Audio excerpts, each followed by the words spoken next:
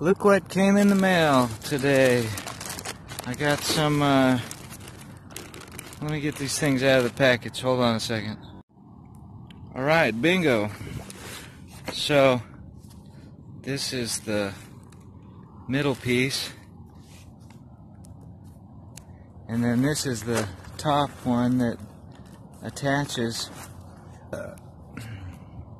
Let's put it on the bike. So I'm kind of curious how much stuff I can fit in these Roswheel bags. This is the 37-liter bags. And I got them the other day, and I've really never put them to the test yet. I'm just going to fill them up and then see how much stuff I can get there, and then I'll take everything out and lay it on the ground and show you how much will fit.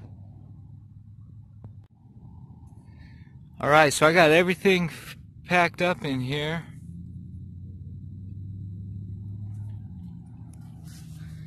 And these things actually hold quite a bit of stuff. I'm going to pull everything out and lay it on the ground. I'll show you how much I fit in there. Alright, so this is what I got into the bags before they were full. The backpack and this stuff and the clothes went in one side. And then I got a tarp. That's a 10 by 12 camouflage tarp. This thing went in one of them, one of the sides, and the sleeping bag fills up the top bag. The sleeping bag fits like perfectly in this top bag, and that's the only thing I put in there. But the sleeping bag, the blanket, and the pants, and then the backpack and the other stuff. And then the bike lock fits in one of the side pockets too. So that's how much stuff I got in there.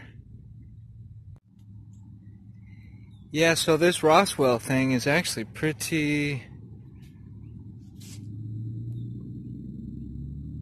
nice. I like it. I mean, it's not waterproof. This is like canvas. And it didn't come with a rain cover.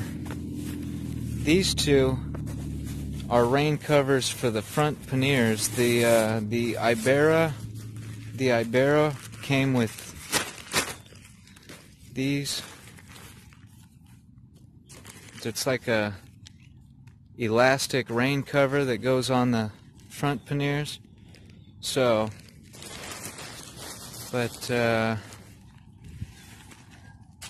yeah, as long as it doesn't rain a whole lot wherever you're at, there's quite a bit of space in there. I've seen bigger ones. They've got like 70 liters. These are, I think, 37, something like that. I don't know. I think the sides are like 15 each, and then whatever the top is, or I don't know. Somebody said they're 37 liters, but whatever. You've seen how much they hold, and they seem to hold quite a bit. But these Iberas, this I think is a little bit more of a durable material than that is.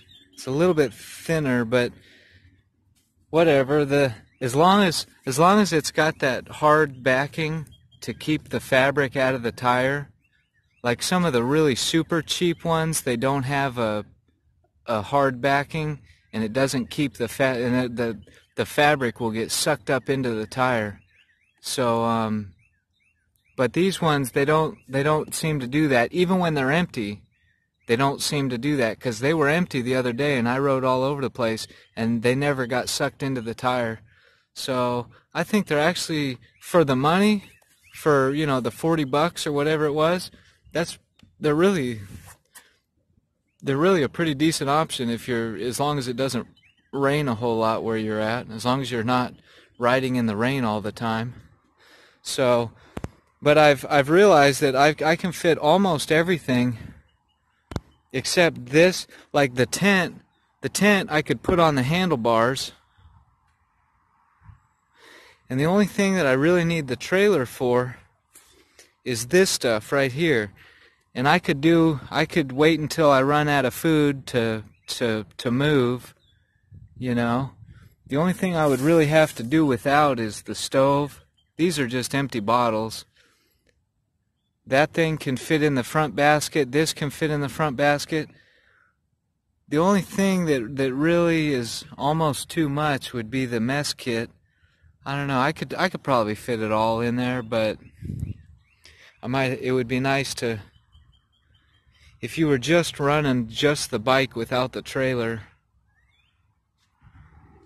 I might have to get rid of a few things, but we'll see. So anyways, this is kind of my setup for now.